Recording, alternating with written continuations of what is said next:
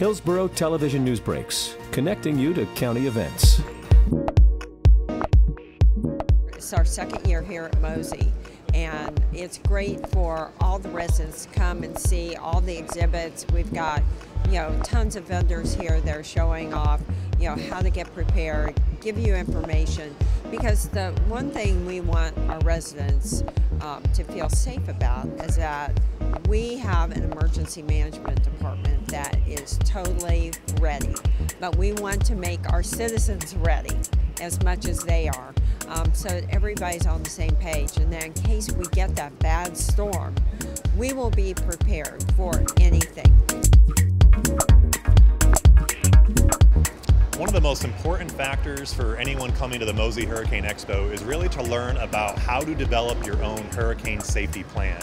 And that includes a NOAA weather radio, it includes having enough supplies on hand for at least 3 days without power. Because typically when a hurricane or tropical storm comes to the area, power goes out, and sometimes it can be out for as much as 3 days, hopefully shorter, hopefully not longer. But again, emergency response officials and the National Weather Service suggest having enough supplies for 3 days. That's enough water, enough food, non-perishable items. But also a hurricane safety kit needs to involve you knowing about your area. So again, you have to know what county you live in. Is it Hillsborough County? Is it Pinellas County, Manatee County, Pasco County, whatever it may be.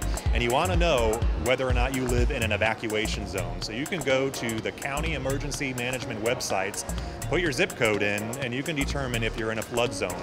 Because the #1 killer of a hurricane is not tornadoes, it's not lightning, it's not even the wind, it's actually going to be water, and it's also going to be inland flooding. I think this is fantastic to get people out and energized and basically get them prepared for the upcoming hurricane season. Obviously, it's been a long time since Tampa was hit by a major hurricane. The last one that really devastated the city was all the way back in 1921. So it's been a very long time, but obviously it may not be this year, it may not be for another 100 years, but it could perhaps be this year. So it's important to be prepared and have a plan in case storms do threaten this year. Well, I think really the idea is people are curious. They want to know how active they think the season's going to be. Our forecasts are for the Atlantic as a whole. We can't forecast, say, storms hitting Hillsborough County. There's no skill at being able to do that. But what we can say is we think this year is going to be above average, below average, or near average, which is what we're forecasting for this year. In terms of what people should do with the forecast, it's an informational tool. It's not a preparedness tool.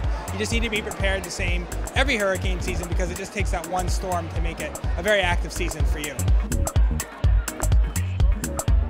Well, there's a lot of information, especially online. You can go to Hillsborough County's website, get as much information as you like about preparedness. We have everything from how to make a kit, to talk about evacuation plans. Also, a lot of other resources out there that you can use with your family. If you have a business, how you can write your business emergency plan.